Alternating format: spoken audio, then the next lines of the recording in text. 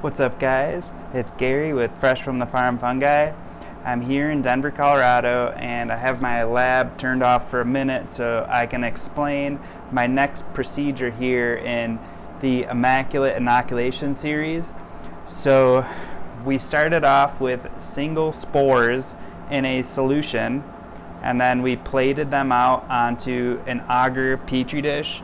So we've got some fresh petri dishes here set up in a mathematical permutation, because we're going to take each one of these single spore isolates. So it was a single spore that germinated, we separated it out, put it on its own petri dish, and now it grew into its own culture.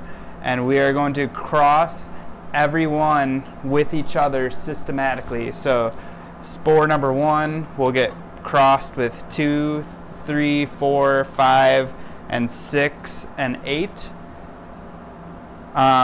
We just selected the top phenotypes. Some of them kind of stalled out, so that's why we don't see all 8 here. Just I think number 7 didn't do too well.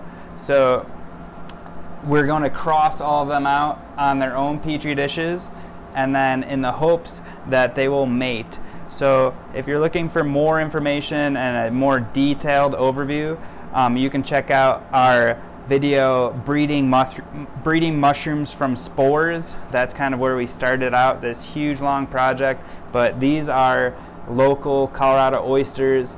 I'm gonna turn the flow hood on and flip the camera around so you can get a really good bird's eye view of what's happening.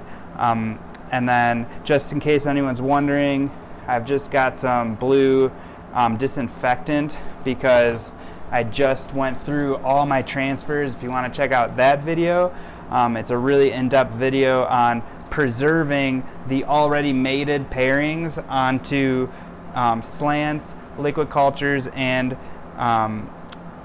grain spawn, moving on to the next level. So for these ones, you can more systematically breed, and that way, if you find a really good phenotype, you can spread out that genetics and select the haploid culture that holds that genetics. So I don't know what is the prominent genetics here out in Colorado, but I'm looking for fast growth, which all of these have achieved fast growth, so I've already selected for that.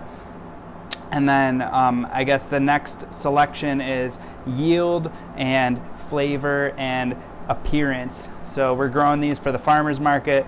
We'll put these up as soon as they're ready, but I'm going to flip this camera around and show you the procedure of how to systematically mate single spore isolates. Okay guys, I'm just going to prepare my workstation and spray off my hands like always before I start this. And to make things easy, I'm just going to label them with their numbers. So this is going to be all of the isolate 1s.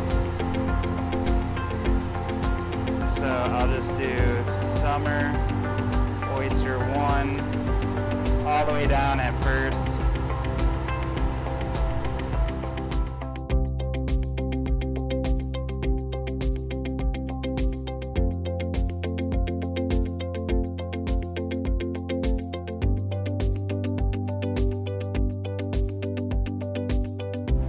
So first I'm going to take my 1 and inoculate it all the way down.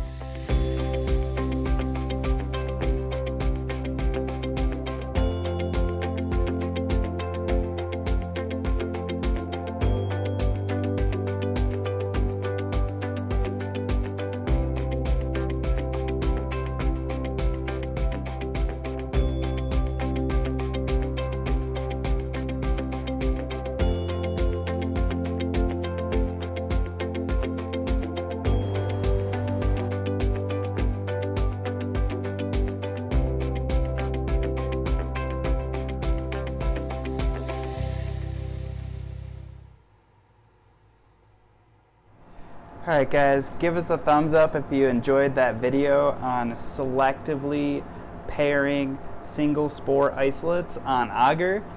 I'll be parafilming these up and putting them in the incubator, and they should take about 5 to 7 days to really give a definitive answer whether or not they're compatible or not. So we're going to be looking for overlapping colonies or a zone of inhibition, and I have a really good video on that in our breeding mushrooms from spores original playlist, but I thought I would show you guys the whole process over in a little bit more of a simplified, streamlined fashion. I like setting up my plates this way. I feel like it takes the least amount of time, and it really minimizes contamination if you're just lifting up the lids a little bit.